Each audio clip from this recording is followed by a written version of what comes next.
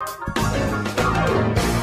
want to teach you a new vocabulary. That's how the Chinese refer those people are. So on the left, you have 8 entrepreneurs. You have 8 very successful businessmen. They're international, well-known. Every Chinese knows their name, okay? And a lot of them are known in the West as well. For example, Jack Ma, Alibaba, right? You probably know him.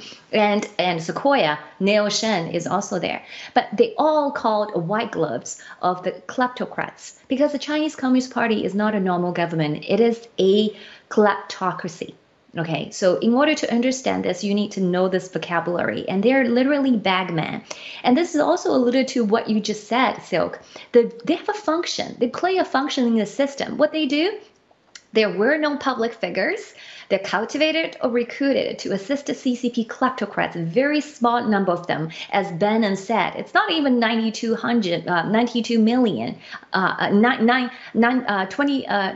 million. No, not many of them. There's only 100 and 200 on top of it, and they're comprised of the standing political bureau of the Chinese Communist Party. So there are 100 or 200 individuals and their families. So these white gloves have a specific function to steal, okay, to steal you and me wealth, the people's wealth, the deplorable's money, and their task is to help them to hide their wealth.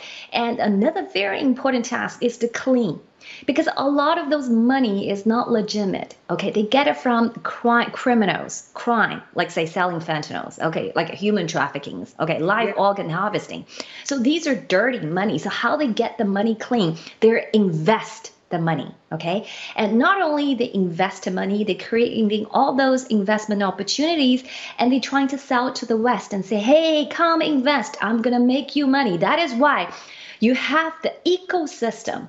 Okay, you have the ecosystem here. These are the bagmen. These are the handler. These are the networks of the CCP kleptocracy, and they're well integrated with the West. That is why you have what you have right now.